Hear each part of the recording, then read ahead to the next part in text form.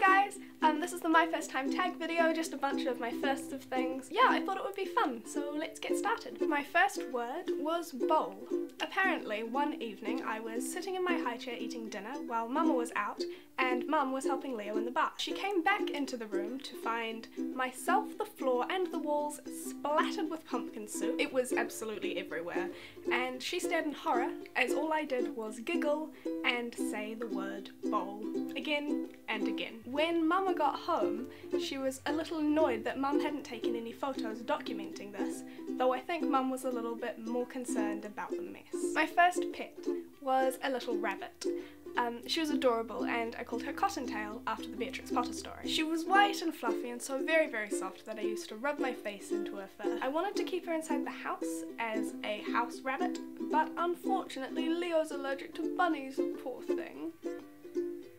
Okay, so I talked to Leo and it turns out that that's not true. My parents just didn't want me keeping a rabbit in the house. Thanks Mum and Mama, I've been living a lie. Also, turns out that house rabbits are a little uncommon. My first best friend. Well, I had two. One of them was the lovely Beatrice, of course, but that was long before she moved up here to Auckland, so we'd only see each other very occasionally. Whenever we did, it was lovely. We're absolutely inseparable. The other was a lovely little girl from kindergarten. Her name was Rosalind. We were about 4 years old, and I was really poorly when I was younger because I was born premature with a lung condition, which I still have now, but it's completely under control and I'm totally fine. It's a lot worse in children. My parents didn't think I was gonna make it, but I did, hence the name Hero. So yeah, I was really small for my age, and Rosalind was about 6 months older than me and quite big for her age, so she used to like to pretend that I was her child and carry me around on her hip, and it was very, very cute. She moved to Italy when we were in primary school, and I was very sad to see her go. But if you're watching this, Rosalind, hello! My first kiss.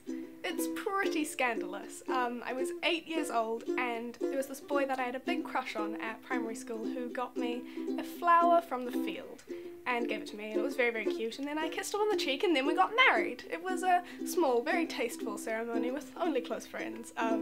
Yeah, technically we never got a divorce, so does that mean we're still together? Maybe I should talk to Claudio about this.